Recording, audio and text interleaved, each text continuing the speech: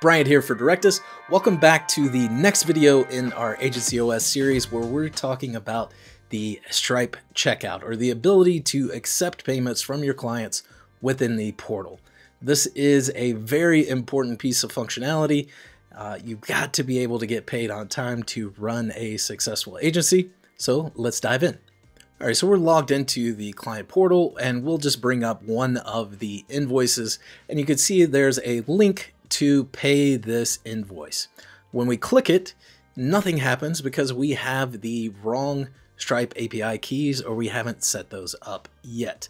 So what we're going to do is go into our Stripe account and go to the Developers tab and look for API keys. There are several different keys that you're going to copy here. The publishable key, which is safe to be used on the front end, and then the secret key, which is only exposed on the server.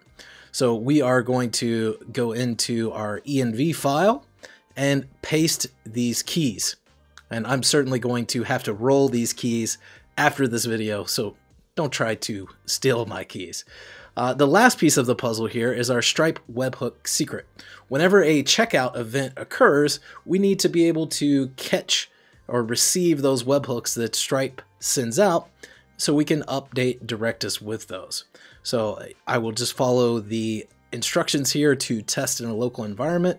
We'll make sure that I am logged into the Stripe CLI, and then we will forward all Stripe webhook events to localhost 3000/API/Stripe/webhooks.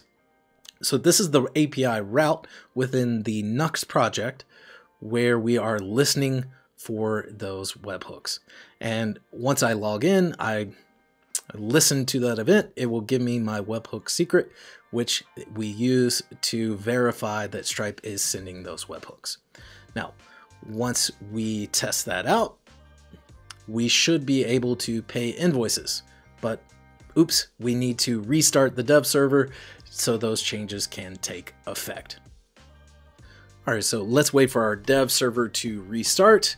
And once it's back, then we can test out this functionality. So we just hit pay invoice. It will throw a Stripe checkout session where the user can pay and complete via card or whatever payments you've got set up in your Stripe account. So I'm just going to enter some test card information and try this payment out to verify this will work. All right, so once the checkout is complete, Stripe should send us back to the page from whence we came, and we can see that this invoice is now marked as paid because a payment was applied. So if I open up our AgencyOS backend inside Directus, we should be able to find that payment within the billing section. And just like the song, whoop, there it is. Now, one of the other pieces of functionality that's built into the platform is the Stripe customer portal. They have a great UI. This is set up on the billing page where your customer or your client can go in and update their payment methods within the Stripe customer portal. So that's it for the client functionality within the portal. Let's take a look inside our code base to see how this operates behind the scenes, behind the curtain, if you will. So we're going to open up VS Code and look for our layers section. Within layers, we will look for our portal. And then you can see under the server API routes, we have a Stripe folder where we have a create checkout session.post.ts. So this will accept an invoice ID as a inside the body of this, and then this will create a checkout session and return it to the Stripe JavaScript client to redirect us to checkout. Then we have a composable, which uses the Stripe JavaScript client to actually redirect to checkout. So we've got use Stripe, which just basically loads Stripe, and then we have a handle checkout function and a get portal link function to send the clients to that portal link. You can also see the API route for creating that portal link. And last but not least, we have our webhooks route that receives those webhooks from Stripe whenever these checkout events occur. This will verify that data coming from Stripe and create those payments within our AgencyOS instance.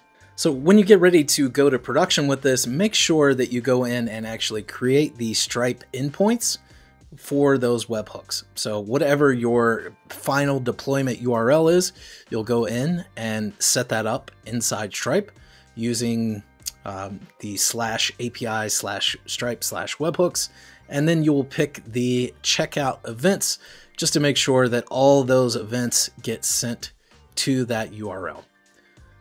And make sure that you toggle off test mode and grab the live API keys on your production server. So that's it for this video on how to connect Stripe with AgencyOS. Stay tuned for other videos in the series.